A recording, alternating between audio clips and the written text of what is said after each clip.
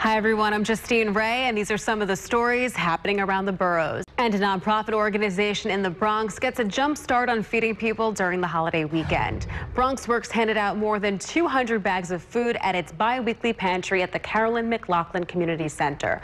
The social services nonprofit typically holds its distributions every other Saturday, but wanted to get ahead of Labor Day weekend. People received a bag stocked with canned goods and fresh produce.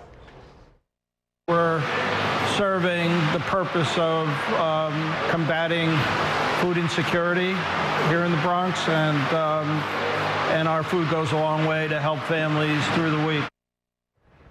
Seniors who stayed to watch a healthy cooking demo also received coupons to use at BronxWorks weekly farmers market. Those are just some of the stories happening around the boroughs. I'm Justine Ray.